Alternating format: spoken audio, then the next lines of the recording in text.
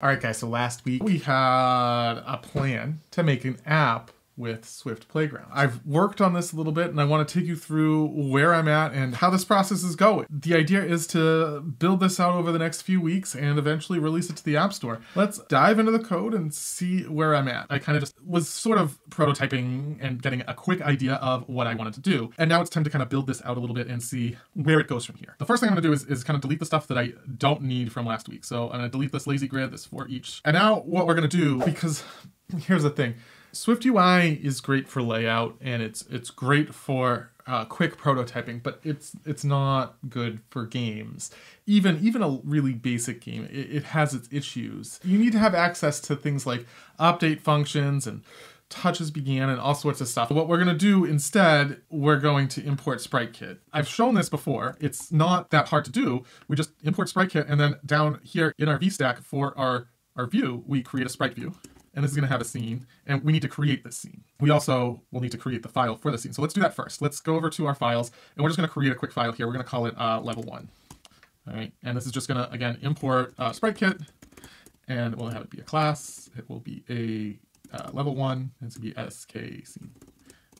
And this should be enough for now. And now what we need to do is come over to content view, which is our Swift UI. That's like the main view of the app. And we need to create our scene. So this is going to be just a scene, SK scene. And we need to tell it what that scene is. So we're going to let scene equal to level 1, and we'll give it a size and a height of 600, and a scene dot scale mode, and we're going to return the scene. This is basically declaring a variable, right? We're declaring a variable and we're setting this as this scene, which is level 1. And then down here, we're going to use this variable called scene. And now when we come over here, all right, so we have our scene, but it's not displayed properly. We still need to add scaled fit here. These are basically just modifier properties. And it's scaled to fit and padding. So that way it kind of fits in the view that we have. So we've created a dummy scene, right? There's nothing in this scene. So let's fill out the scene a little bit and see what we can do. So we're gonna move over to our scene. The basic concept of this game is just shapes and numbers and colors, and we're gonna try and come up with some kind of gameplay around this as we develop the game. But I just want to get that layout and the functionality set up first. What I came up with, or what I've come up with here, is to create a couple of variables first. I have an array of strings called shapes, and they're going to be a blue circle, a blue square, orange circle, an orange square. Now, this is just, to get started. It can expand from here. And then I have some grid positions. And this is, to replace how it was laid out in Swift UI, I'm using another array. It's very similar to what I did with the Swift UI thing, except that it's working on the SpriteKit coordinate system. So we're going to have CG points in here, and I'm just going to create one like this, and then I'll copy and paste. We're going to have a total of 9 of these. 2, 3, 4, 5, 6, 7, 8, 9. 300, 500, 100, 100, 100, 300, 100, 500, and then we have 500, 500, 500, 100, 300, 500. That's kind of all the setup we need right now. So let's create, we're going to do our override function did move. Hang on, I'm going to restart this. I'm not getting autocomplete. There we go. All right, so we have our did move to view, and what we're going to do in here is create a variable I equals 0. And this is kind of just going to be a setup.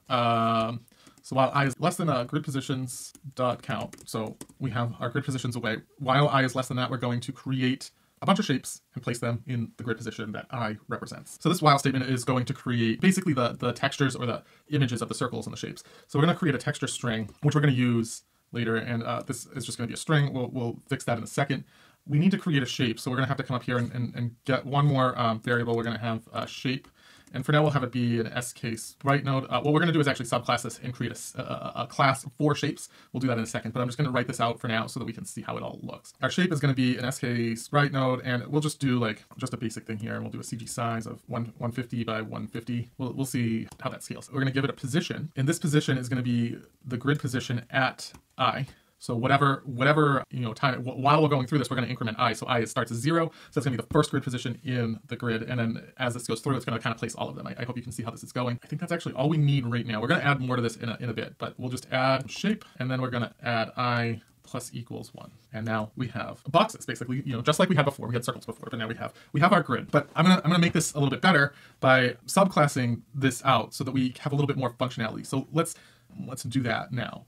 So what we're going to do is come over here and we're going to create a shape class. And this is going to be another Swift file. So we'll go ahead and create this. We'll call this shape class. That's pretty boring, but that's what we're going to do. This one, class, we're going to call it a shape class, SK sprite node. What we're going to do is give this a couple of variables. So we're going to have a color. Shape color is string. And that's going to be just empty for now and as a default value. And we're going to have it have a value, which will be an integer. We'll set it to 0 to start.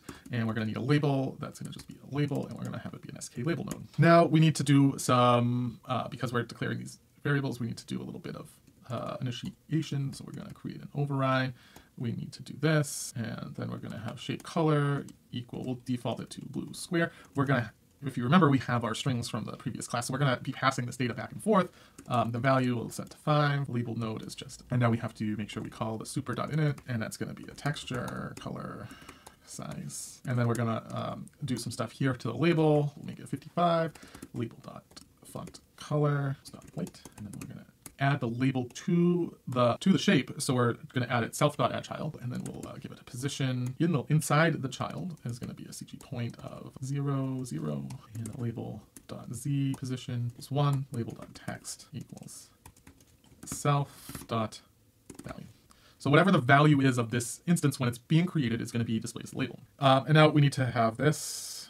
We can just add that in, and that's all we should need for now. But we're gonna need to create a texture for this in a second. But let's see what our content view looks like now. So I don't think anything changes yet because we're not using this. So we need to come in here and we're gonna change this from a SpriteKit. We're gonna say it's a shape class, and then we come down here, and rather than a SpriteKit node, though, we need to do shape class, and it's gonna be an SK texture, which is where we get our texture. We're gonna have an image named, and then we're going to have it be the texture string. Oh, it's not a string.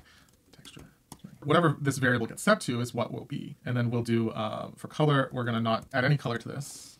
And for size, we'll stick with that, the CG size of a width of 150 and a height of 150 because it seemed to work out well. And obviously there's no image here. So we need to get our image inside of Swift Playground. So I have some images already prepared for this. So we're going to come over to our insert from, and I've already created this folder here. I'm going to select these 4 images here and open, and then they all should appear in here. And now when I go over to my game, you can see blue, oops, oh, wait a second, level 1. So we have orange circle. If I change this to orange square, they're going to change to squares once it refreshes, or I could do a blue square. And again, just refresh that. You can see how this is working, right? So now what I need to do is actually assign a value. So I could do shape.value equals int.random in a range. Let's go 1 to 10. And then I need to update the label so that it will display that correctly. So this is going to just be shape.value. So now we have that correctly labeled. I don't like how the position here is a little up, so I'm going to change it to shape.label.position, and we're going to have this be a CG point, and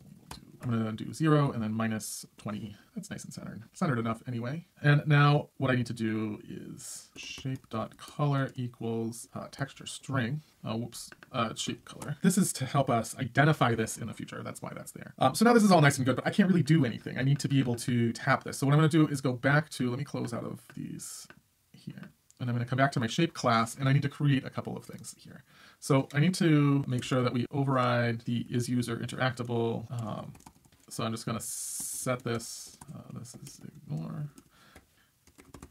We're going to override touches began. Here we're going to set the self delegate, which doesn't exist. We need to create that. So up at the top here, we're going to create a delegate. And this is going to actually be another Swift file. So this is going to be a weak var, and we're going to create a delegate. We'll call it shape clicked. And we will come to our thing, and I'm just going to create another Swift file. We'll call it protocols, protocol shape clicked. It's any object, and we're going to call a function on this called shape clicked. It's going to be of shape class. That's all that this is. And now what we need to do is back in level 1, we need to make sure we are conforming to shape clicked. And to do this, we also need to have a function here called shape clicked, which is going to look for a shape class. We'll just do a print do shape.value, shape.shapeColor. Oh, I think it's like that. Let's see if this works. Not yet. Oh, duh. I need to finish setting up my delegate. We have a delegate.shapeClicked, and we are going to do self. All right, and now if I come in here,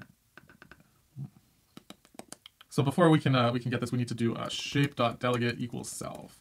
now you can see as I click on these, I get the value. So this is a 10 and it's a blue square. And then if I change this to an orange circle and then refresh, one orange circle. So we're getting there. Now what I need to do is make it so that they're not all orange circles, right? We don't want this hard-coded. We need this to be a random number or a random thing, or maybe a pre-planned thing. I haven't decided exactly how I'm going to do it, but for now, for testing purposes anyway, we're going to create a function called getRandomShape. And this is just a pretty simple function. We're going to have it be let random shape equals shapes dot random element. And we're going to return a random shape. And this has a return of string. And then up here, rather than orange circle, we're going to have get random shape. We have some errors. All right, we know that we've created this. We could create a guard statement there, but I'm just going to force unwrap that because I'm not 100% sure we're going to keep this right now anyway. If we build this out a little bit more, we'll make sure it's a little safer. For now, this is what we're going to do. And then we're going to, interesting, they're all blue. Was that a coincidence? That might have been a coincidence. Yep. Let's work on like hooking up these values down here, which are in Swift UI. If you remember, these are part of the content view. And that's kind of the next step in the process, right? Making sure that we can communicate between the two and pass data between the sprite view and the UI view that's here. So this is going to require another file, which we will create now. And this is going to be our game data file. Here we're going to import class game data. It's an observable object, and then we're going to do we're going to create a few of these here. We're going to do a var published var value1. We'll set var value 2 as a string. And, I probably will come through and refactor this to be more descriptive once I understand if it's all working and if this is what I want to keep. This is kind of the idea that I've come up with so far, and we'll stick with that for now.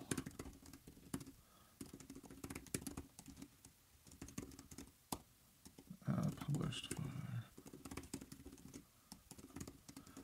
So we have a few published variables in this game data object that's observable. And now what we need to do is come into our level 1 class here and kind of hook it all up so that everything works. So inside of level 1, we're going to create some new stuff at the top here. And these are bindings. So we're going to bind all of that information in game data to a variable that can be accessed and updated through actions inside of the SpriteKit here. So we're basically going to create a lot of these values again, but this time inside of SpriteKit. Binding var value 2 is a string at binding var moves.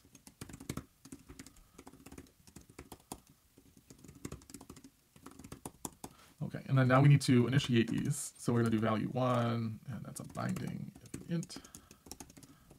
Value 2 is a binding, and that is a string. That's not a period. Moves, binding int. Target value, binding target color. So as you can tell, I have notes. I'm retyping a lot of this stuff. It actually helps me understand what's going on in this whole process. That's how I've set this YouTube channel up. I hope you like this approach. I try to do this to make sure that you are able to see what I'm doing, but also that I'm not like fumbling around doing too much learning on camera, because I find that if in tutorials that I've watched, if people are stumped and kind of confused and not sure what they're doing, they're not really fun to watch. They're not entertaining. And so I try and do this all beforehand, and I come in here and I have at least a plan for what I'm doing. So I hope you can appreciate that. So right now I'm just setting all these up so that we will have something that's working. Again, we just are initializing all of these variables that are binded. We need to give this size, and I'm going to use the same size as our scene, and then self.scale mode, and we'll just do .fill. And then we need to have the good old fatal error issue solved. Now, I need to do a few more things here because that's the game scene, but we need to also have this stuff put into our content view. All right, here we are. We're on the final steps here. We just need to hook all of this up in content view, and hopefully it will all work. So let's jump over to content view. The first thing we're going to need to do here is create an environment object. And this is so that basically it's kind of persistent in the environment so we can see everything and interact with it. Game data, and we're going to set that to be game data and environment object. And now, we have level 1, but level 1 needs a whole bunch of parameters to it, all these bindings. I like to put everything on a different line. It just makes it easier for me to read what's there, especially when there's a lot of things here. So this is going to be a $ game data, and just going to go to value. So this is this one, and then target value, game data, target color. So this should be all of those. And we are going to need one other thing here. We need to have an environment object, and we're going to set this to game data just to make the preview happy. Yeah, okay, so it's good now. And we still have an error. Let's see. I wonder if this just is waiting to refresh. Oh, I'm a dum-dum. These are set up like this. That should fix the errors. We have this. We're back up and running. And now what we can do with these bindings is in this VStack where we're displaying things, rather than hard coding a number, we can display something like the target, and we're going to do game data. Oops, we need to get this. I'm going to do self.gamedata.target value, and then here I'm going to do self.gamedata.target color, and here I'm going to do self.gamedata.target moves. Things are not done yet, as is obviously you can see we're not getting the right values here. So we still need a little bit of work, and that's going to be done on the level 1 class here.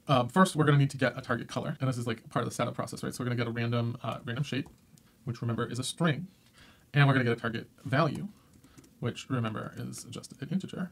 So we'll do a random.range 1 to 10, and then we'll get a random range. So now you can see every time this refreshes, it gives me a different target and a different value. And now, to make this into somewhat of a game, we can come down here, and instead of just printing when we click on something, we can say if shape.value equals target value, and shape.shapeColor equals target color, then we'll do a shape.remove from parent, target color equals get random shape, target value equals int on random, and we'll do in 1 to 10, and we'll do moves plus equals 1 else. So now we're if we click on the wrong thing, we're going to do moves minus equals 1, and we'll do for now I guess we could just randomize this, get random shape and target value. We'll do another int.random in 1 to 10, and then we can basically say in a update if moves is less than or equal to 0, print game over. All right, so this is a very basic game loop right now. Obviously, we need to do a little more work to fix everything, but let's see. So it wants a 2. Now there's no 2 on the board, so we're gonna lose a move here. So now it wants a 6. Again, no 6. Let's see if we get something. All right, we need a blue square that's got a 10. Unfortunately, we don't have that either. 3, that's a blue square. Man. 3, that's a blue circle. Hey, we got one. A 6, that's an orange circle. Not here. So you can see, obviously, right now this game is kind of terrible because it's really tough. Obviously, you need some work. You need to figure out what the game loop should be. If you have some ideas, leave a comment below and let me know what you think the game loop should be and how I can make this more entertaining and more interesting. I'm going to play around with it over the next few weeks, and I'll be back again soon with another video for you guys to show you where I've gotten on this project. I hope you enjoyed the video. Give it a like, and if you want to watch another one, here's a great video that I made a few weeks ago. See you later. Bye.